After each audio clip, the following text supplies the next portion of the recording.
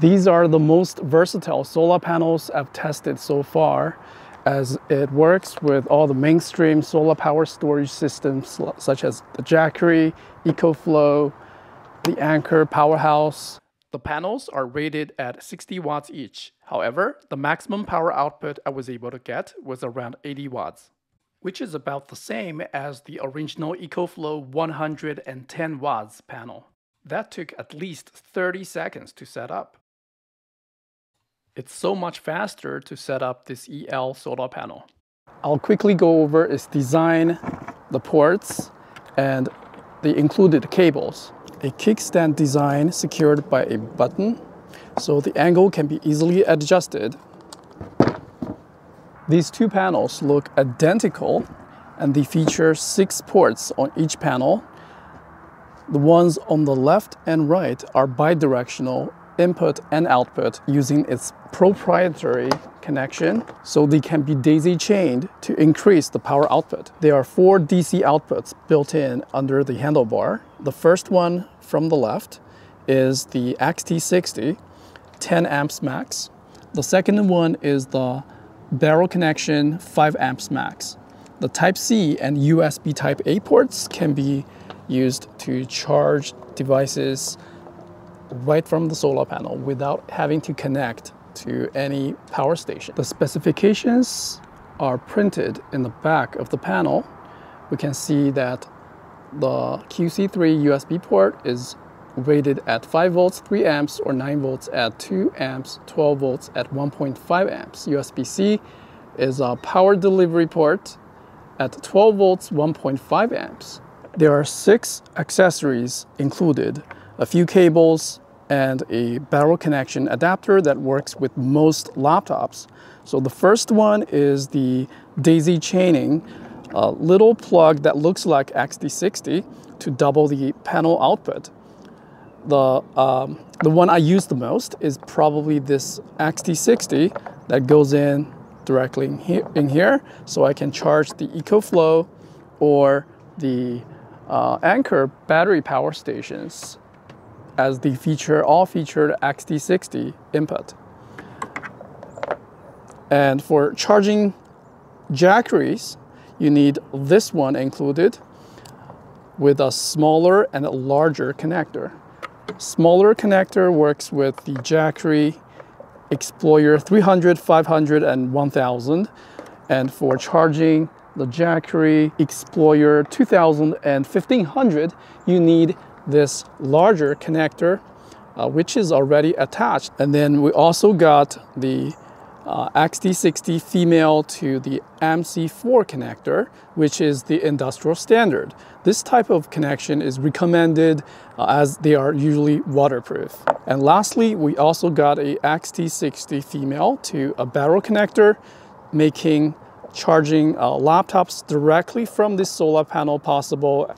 It also comes with this bag, so I can keep all these cables organized and the panels protected. By using this adapter, I can directly charge my laptop.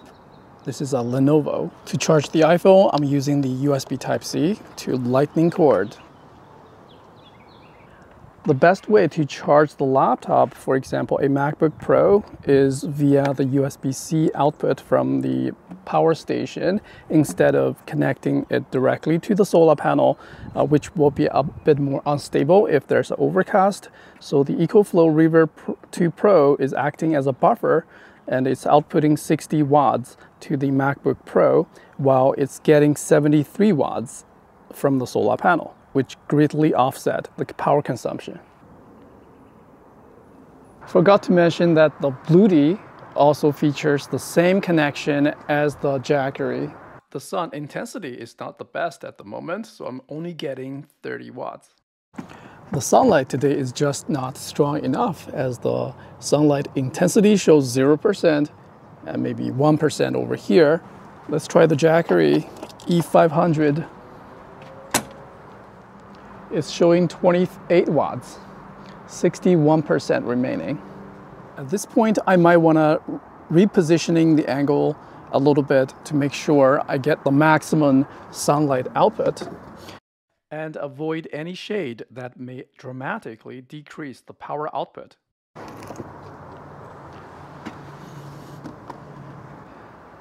The solar output slightly increased to 32 watts right now, depending on the sun intensity. At this point, I'm not getting a lot of sunlight.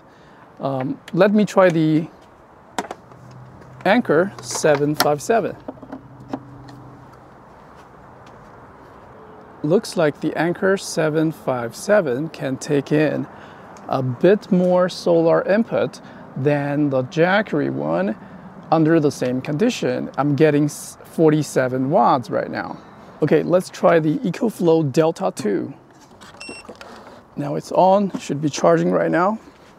29 watts, 32 watts. Well, in terms of solar input, I feel like the Anker one does the best job so far. I'm only getting 25 watts out of it. Interesting.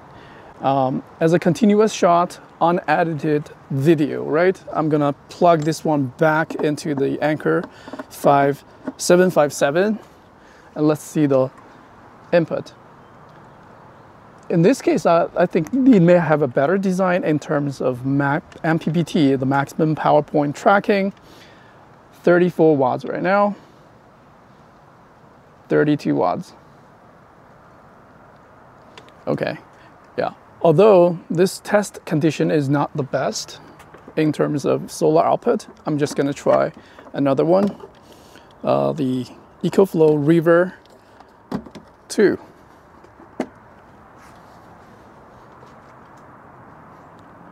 Let's see. Again, one continuous shot, no editing at all. I'm getting 39 watts, not bad. Let's see how the Jackery Explorer 2000 takes it.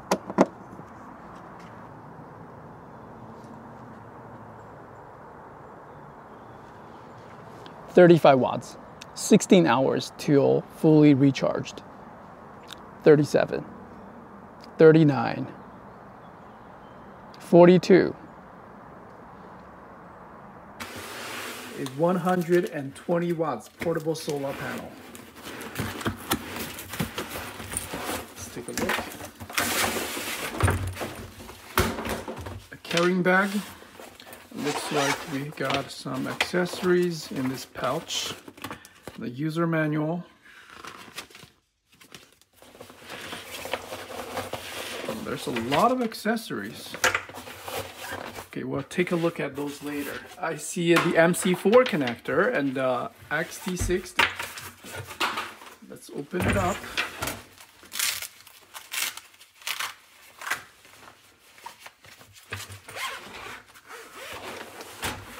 Two-piece solar panels. The separated design, this is pretty unique.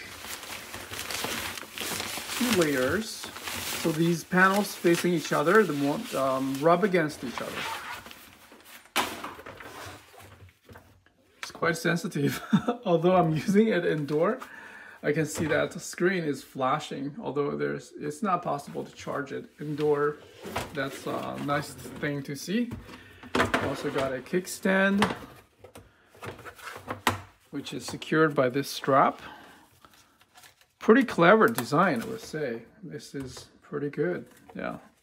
This is a button to adjust the angle of the solar panel to maximize its efficiency.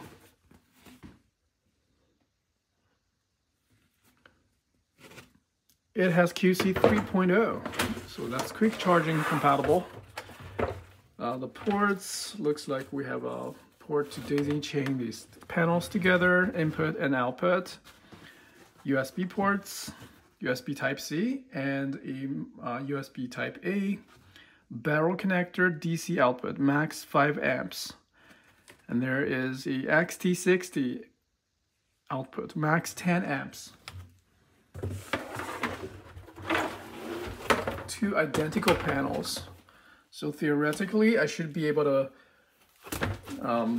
get more panels and to create a larger solar array.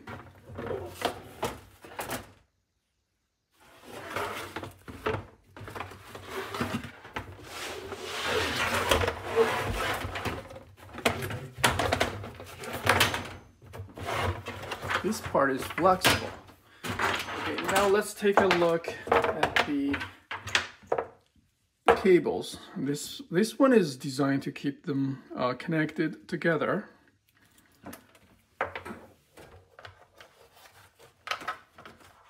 And it only goes into one way. There's no way to reverse the connection. XT60, good for charging the Anker and EcoFlow